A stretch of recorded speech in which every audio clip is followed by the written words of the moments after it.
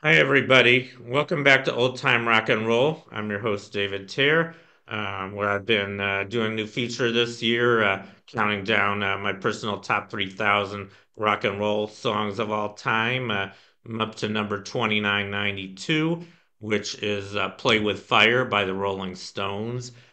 This was first released as a single in 1965, along with The Last Time. It was double, I guess.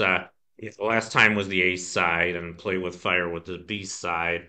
I think the last time hit the top 10. I don't think Play with Fire hit the charts, but it was the B side of the single, and it was also released on this album, Out of Our Heads, and one of the early Rolling Stones recordings. And I think the Rolling Stones are a really great group. I think after the Beatles, they're probably my second favorite group of all time. I have 40 of their songs on my countdown. This is the last of them, so I guess number 40 on my countdown. I think it's a really good song, by the way.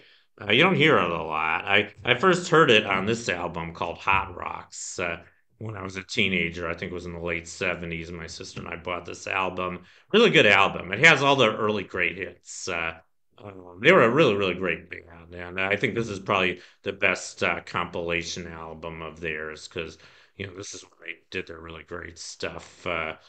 They were one of the early British invasion bands, and they're still playing today. I mean, it's amazing. I think Mick and Keith are barely both in their 80s now, and I don't think they're anywhere nearly as good as they used to be, but they're still performing, and pretty amazing that they've been performing for over 60 years.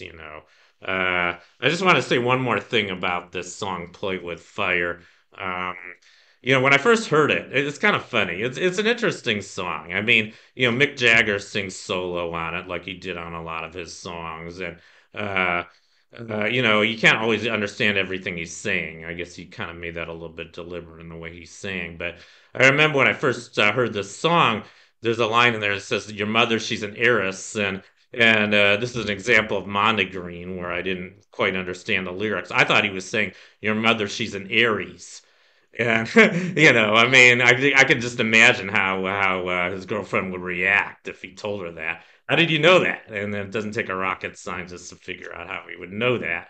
Uh, kind of like The Graduate, I guess. Anyway, that's what I thought he was saying. But no, he was saying that she was an heiress and she owned a block in St. John's Woods. I guess his girlfriend was she had a rich mom, and the whole point of the song, you're playing with fire. I guess it was like he was kind of giving her an ultimatum. I mean, one thing about the Stones, I do really love their music, but I think a big reason I prefer the Beatles to the Stones is the Beatles were I mean the Rolling Stones had a bad boy image. I guess I just never really got into that much. Like they Mick, all of his songs are like, "You better not mess with me." I'm not going to take any shit from anybody. Kind of. I mean, that's kind of the basis for most of his songs. And some of them were even like "Sympathy for the Devil." I know that that's one of his most popular, the Rolling Stones' most popular songs.